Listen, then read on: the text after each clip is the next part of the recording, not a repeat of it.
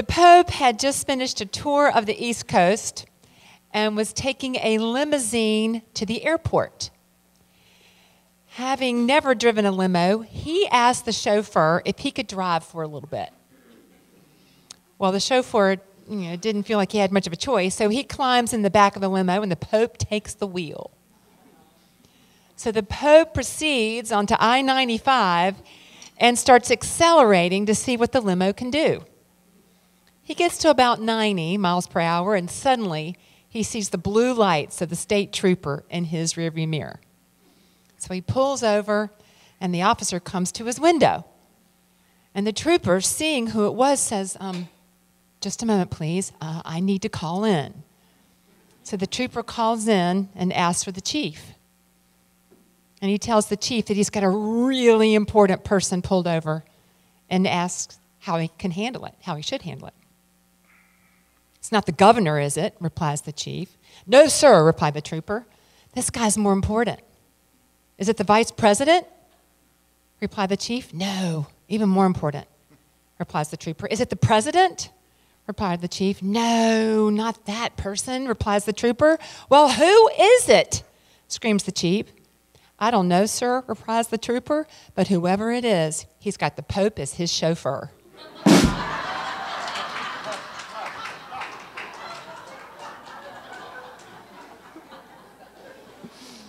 It's one important person. Well, speaking of a different reality, I have just had on my heart just wanting to talk with you about just prosperity and unlimited reality, just that kind of stuff. Because, wow, can it ever feel scarce sometimes in our life, right? It can feel, as we look at our world, that things aren't really flowing abundantly sometimes. Maybe flowing abundantly in the direction that we want them to flow. Let's clarify that. And so I thought, well, this is a great time for us to do a little kind of metaphysical review about the nature of reality. Are you with me? Okay. All right. So, metaphysics, we're going to talk about, and if you're new in Unity, what that is, it's just we're going to talk about what's underneath the current appearance of reality, okay? Getting underneath the literal. So when we talk about the nature of reality in Unity, we talk about a little r and a big R reality, right? Sound familiar? Okay. So the little r reality is what we see. I call it rocks are hard, water's wet. Okay, it's what we can perceive with our senses. We can touch it, we can feel it, we can hear it, we can see it, we can smell it. All right. So, but there's a greater reality, and it's the big R reality. And it's what in Unity we call the absolute. Because this reality, regardless of what happens out here, does not change. But that in no way, shape, or form means that it's static. It's dynamic. It's limitless. It's boundless. It's the ceaseless, restless, creative energy of the universe. It is always, always, always available to us, regardless of whether we believe it or not. And the interesting thing about it is, your thoughts do not create this big R reality. Let me say that again. Your thoughts do not create this big R reality. Because this big R reality, that is this amazing, creative life energy that is the infinite wholeness that you are, infinite life, infinite abundance, this big R reality exists whether you believe in it or not. It is. Now, our thoughts and our feelings create our experience of this big R reality. So, the question that we get to ask is, where are we putting our faith? And faith in this conversation means what you know to be true, what you have claimed to be true. That's what faith is. And it doesn't have to be, remember, it's not about what you see. Seeing is not believing in this case. And this is really beyond believing this big R reality. It's about knowing it and claiming it. So, I know that when I'm stressed out, I'm not exactly putting my faith in the big R reality. Can anybody else relate? Yeah. Because really, when you think about it, folks, when we have our faith and when we put our faith, our claiming and our knowing in this big R reality that permeates everything, what is there really to fear? The reality of this big R reality is that if you go deep enough into anything in this little R reality world, you will access this field. And we call it, in quantum physics, they call it the infinite field of possibility. Many people call it God. Many people call it spirit. But it's just this energy, this infinite creative energy. And so when we have our faith, we either have a conscious or an unconscious faith in this big R reality. Now, when we go, typically, unless you've had some car issues, typically in the morning, when you grab your keys and you go out to your car and you turn the key, you have faith, not really consciously, that your car is going to get you from point A to point B, right? That's an unconscious faith. You know your car's going to work. But a conscious faith, I believe, is what we're talking about. That really is going to support us in moving through those times in our life when we look at the little R reality, the appearance, and we get enrolled in it. When we get stressed out, when we get worried, when we get anxious, when we get angry, when we get resentful. And so what came to me to share with you today is one of my favorite Bible stories about faith from Matthew. You ready? Here? Okay. So Jesus had just fed the 5,000. And so when Jesus would meet and gather with people, he would extend a lot of energy. And often he would go away by himself to pray after he would be with people. So he had fed the 5,000, and so he wanted to go by himself to pray for a while. And so he sent the disciples on in a boat to go to the other side. So it's the wee hours of the morning, and the boat is in the midst of a huge storm, being battered by the waves. And it says the wind was against them. And so here in the morning, all of a sudden the disciples look out, and there is Jesus walking toward them. And they were freaking out. They were terrified. They said, "It's a ghost." But immediately Jesus spoke to them and said, "Take heart, it's me. Don't be afraid." And so here's Peter. And he said, "Jesus, if it's really you, command me to come out to you on the water." Now, can you imagine the other disciples like, this dude is crazy? Okay. So here's Peter.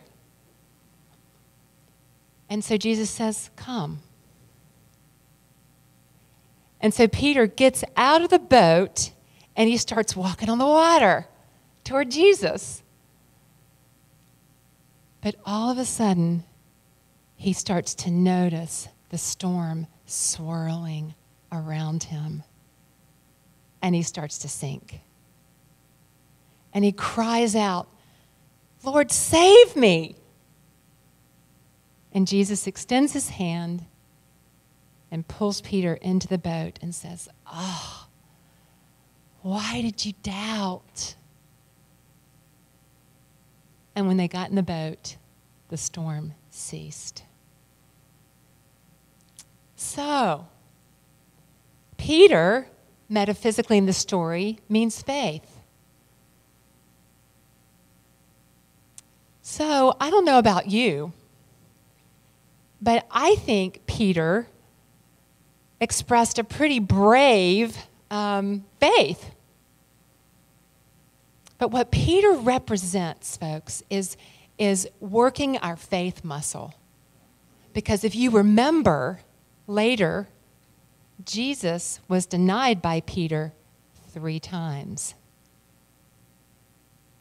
So Peter represents the faith faculty being developed in our consciousness.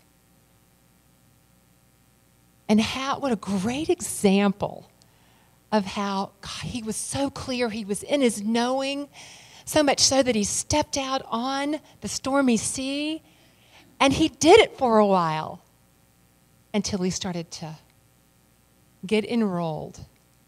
Now, can we relate to that? Yeah. So, the truth is, folks, there is an infinite reality.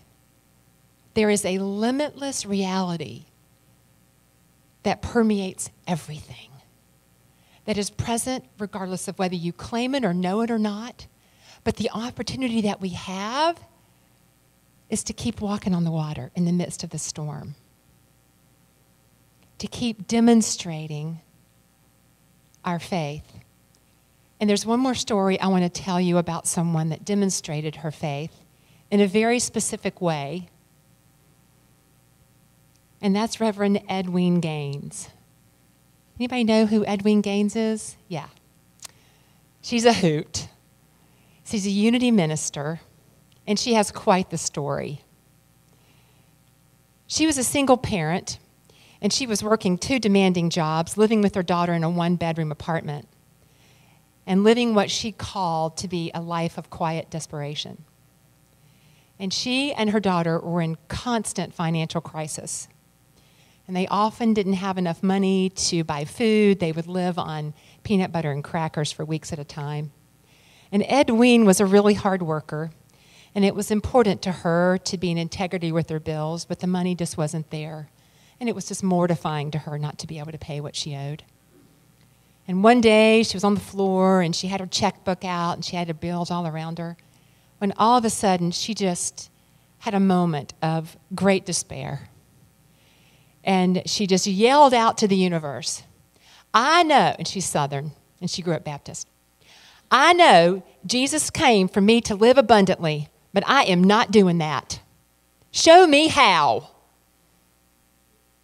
And at the time, she wasn't involved with the church, but she picked up a Bible, and it opened up to the verse, Malachi 3:10. "Bring your tithes to the storehouse and put me to the test. If you do, the windows of heaven will be opened to you, and a blessing will be poured out so great that you won't have enough to take it in." So she started reading that verse 100 times a day. But she was terrified because there was no way that she was going to give 10% of her income. She had heard about tithing in her Baptist upbringing, and she also found her way to prosperity books by Charles Fillmore and Catherine Ponder, but she'd always skipped that chapter. So one day she went to see a minister and share with him her struggle, her story of struggle. And the first question he asked her was, "Do you tithe?" She said, "No." "And why do you preachers always talk about that?" So the minister said to her, "Edwene, I have a lot of people who are ready and willing to have a spiritual breakthrough practicing spiritual law. You obviously are not. Please excuse me." And he escorted her out of his office. That was some tough love. But she left and still went home and kept reciting the verse until one day the words sunk in. And it was a test of her faith. She goes, "Why not give it a shot?" She goes, "If you tithe, the verse says it'll be proven. I'll get a blessing. So she tithed in terror. And she would affirm every night, creditors can't eat me, creditors can't eat me. And she would give money and not know how she was going to pay her bills. But when any money came in, she'd tithe on it first before anything else. And she'd send it to a place or person who had fed her spiritually. And when her bills came in, she'd write the check, put it in the envelope with a stamp, and affirm she was ready to mail it when the money came in. And all of a sudden, all these synchronistic things started happening. Aunt Mary would send her some money. She'd get money in dribs and drabs. So by the end of 3 months, her income doubled. As she continued to tithe, her faith deepened, and so did her determination and vision. Amazing synchronistic events began to unfold. Jumping ahead, Edwene went on to start a successful PR and consulting business. At the end of her first year of tithing, her income was more than $100,000. She married, she became a unity minister and a teacher of prosperity teachings all over the world. She now has a retreat center where people walk on hot coals. So, folks, tithing is just one example of how we can flex our muscles of faith to know there's a limitless reality. And I talk about it today because it was my biggest breakthrough in my spiritual journey. And for a lot of us it is, because money just seems to be where we tend to be scarce sometimes. For others of us, it's time. So the opportunity that we have, and the reason I'm talking about it today, is because I just get, it is so time for us to claim our limitless reality and to put it into practice. And we're never going to know who we are and what we can do until we test ourselves, until we start building that muscle. Peter had no idea what he could do until he stepped out of that boat. So what I'm inviting you to do today is just to look in your life and look where you're stressed. Are you stressed about money? Are you stressed about time? Wherever you're stressed, wherever you're worried, wherever you have a scarcity conversation, that is exactly what Edwene would say. Honey, that is where you need to give. Wherever you are feeling lack in that area, what I invite you to do this week is to claim the limitless reality that is within, surrounding, and imbuing everything, including you. You are the limitless reality, folks. And wherever you are feeling stressed, wherever you are feeling scarce, this week, will you take it on? Because I'm with you. Okay, everybody's really quiet right now, and everybody's like, okay, can we breathe? So this week, okay, let's claim the limitless reality. Is there a limitless reality? Yes. Really? Really? Is there a limitless reality? Yes. Are you that limitless reality? Yes. Okay. And wherever you're scarce, think about it. You know where it is. Every single one of you know in your life right now where you are experiencing scarcity. This week, will you take it on? Give. Wherever you're feeling scarce, that is the place that you give. And not just one, and not with one little, it won't start out with a little baby. You can give in terror if you choose that. I don't affirm that with you. But I promise you, it's just like working out. You'll develop the muscle. And please, as you say yes to this practice, will you come back and tell me what unfolds in your life? Yes. Good. Okay, take another deep breath. All right. Let's affirm together.